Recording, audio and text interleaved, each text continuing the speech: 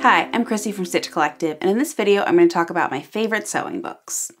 So my favorite books are divided into a couple of different categories. The first and the biggest section is fitting, because I think it's one of the hardest things to master in sewing. The next is going to be just general sewing references and sewing techniques.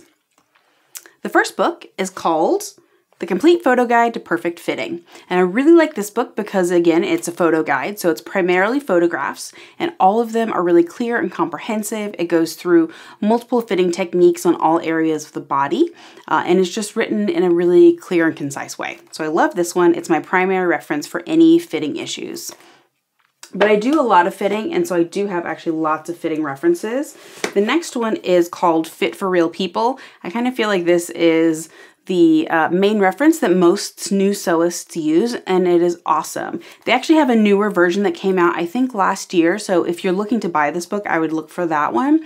But this one was published, I think, in the early 90s, so the pictures are pretty dated, but the techniques are really simple and awesome and easy to execute for the most part. So I love this book. I reference it all the time, as you can tell by my post-it notes.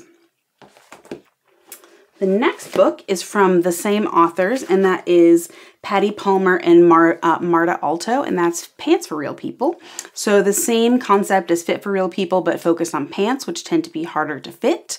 I also really specifically like this version of this book because it's spiral bound and it lays flat, so it's really easy to use.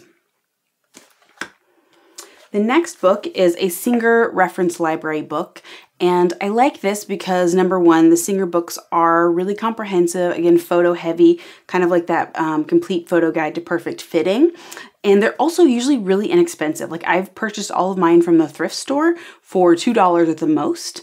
And the Singer guides also, well, I'm going to be covering a couple more of them later in the video, but they make like 25 or 30 different titles that go over all sorts of different sewing categories or sewing concepts, which is great. So the last fitting book is called Fitting and Pattern Alteration, A Multi-Method Approach. And this one I think is literally a textbook, so it's a bit of a heavier read. But if you have kind of trickier fitting challenges that the other more basic books aren't covering, this one probably covers it. And it covers it in 4 different fitting methods, which is also really cool. So if one method doesn't work for you, you have 3 others you can try, which is great. So the next books are also Singer books. I can actually do these both at the same time. So one is Sewing Essentials and one is Sewing Activewear. And I actually kind of just randomly picked these 2 off of my shelf because, like I was saying before, Singer makes like 25 or 30 different sewing books. And they range from anything from lingerie sewing, so like to activewear, using specialty fabrics. They're just really great. And again, at the thrift store, they're usually only $2 or $3 at the most. So a fantastic deal. So if I had to pick my ultimate favorite sewing book, it would be this book. It's called Fine Machine Sewing, and it's targeted towards like heirloom sewists or replicating the look of hand sewing, hand embellishing. But what I really, really like about it is that the author just communicates sewing ideas and techniques in such a clear way. Like, this is actually the book when I was first sewing 20 years ago that efficiently described how sewing machine tension works, and it kind of blew my mind. So I just love this. She has so many good tips and tricks on how to get better straight stitching, again, how your machine tension works, just various techniques to make the most of your sewing machine. So I absolutely love this book.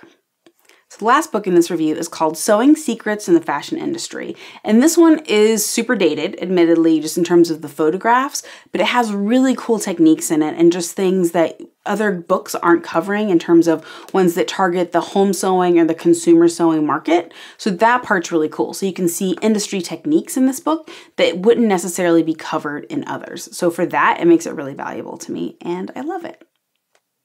So there you have it. My favorite sewing books. Clearly I have a lot of favorites, but I reference these all the time, and hopefully you found 1 or 2 that you think will be helpful. Thanks, you guys.